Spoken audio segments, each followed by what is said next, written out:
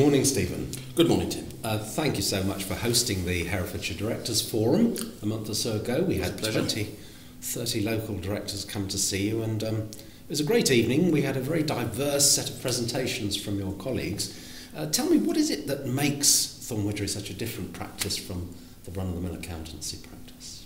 I think there are two things that makes a fundamental difference. The first is putting yourself in the position of the client and understanding what it's like for them running their business and the types of problems and opportunities and excitements and barriers and all the rest of it that they have to deal with on a day-to-day basis. And the second thing is to suggest and challenge. Many accountants that I've come across in the past, they will respond with an answer if you give them a question. Can I do this? Can I do that? Yes, you can. No, you can't. They will occasionally make fairly routine types of suggestions, which is, well, you should be doing this, you should be doing that, because it's a well-worn path of tax mitigation, shall we say, or business assistance. But in my experience, very few look at it from the perspective of the client running the business. We try and show that we care and we think about our clients. If you're doing the same thing this year as you were doing last year, you're going backwards. It's as simple as that. You used to be based right in the city centre, right in the middle of Hereford, and you took the decision to move out to this beautiful purpose-built park here at Wye Vale.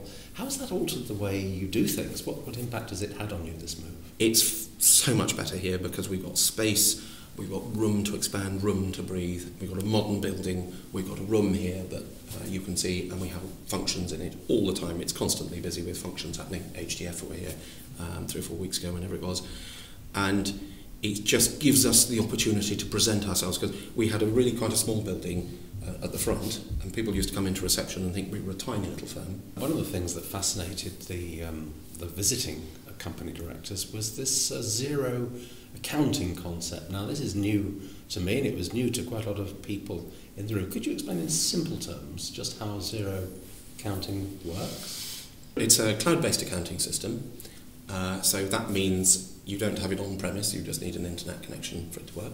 Xero is an accounting system. It does exactly the same thing as another telephone, does exactly the same thing as other accounts. It will give you your profit and loss on your balance sheet and all that sort of stuff. But it's how it goes about doing it, with the requirement of certain business rules, so you've got to maintain the integrity of the database and you can't just put stuff in willy-nilly, but within those business rules you can push anything into Xero electronically and you can take anything out of Xero electronically. So Xero becomes an accounting system that links with bank feeds, that links with CRM systems, that links with more complicated stock systems. It pulls bank data out of all our bank accounts into Xero on a day-to-day basis. So you open Xero at 9:30 in the morning and it's got all your day-to-day bank entries from your bank accounts plural. All of them are in there already. How do you go about marketing Thorne Widgery? Because marketing seems to be as one of the most volatile of the business segments that all businesses face. I mean, there's blogging and there's speaking, you were mentioning earlier on, and there's newsletters and websites. I mean, how do you see the business of marketing Thorne Widgery? Well, I'm 55, and I think I may be about to say a politically incorrect thing, but I am not a big fan of, what do we call it, new media, whatever it's called, blogging. Social media. Social media, thank you. I am not a big fan of that in our industry. If you're, back to these things, if you're doing something new and exciting and you've got an app that you want, WhatsApp or whatever it was that came out, and you want to get it to a mass B2C market, fantastic. I think that's exactly the right thing. Absolutely superb. I believe in our business, it's a people business. It's an old cliche, people buy from people, blah, blah, blah. But actually, there are loads and loads of people saying we can do this, we can do this, we can do this, but actually you need to meet them and actually see whether you can work with them and whether you get on with them.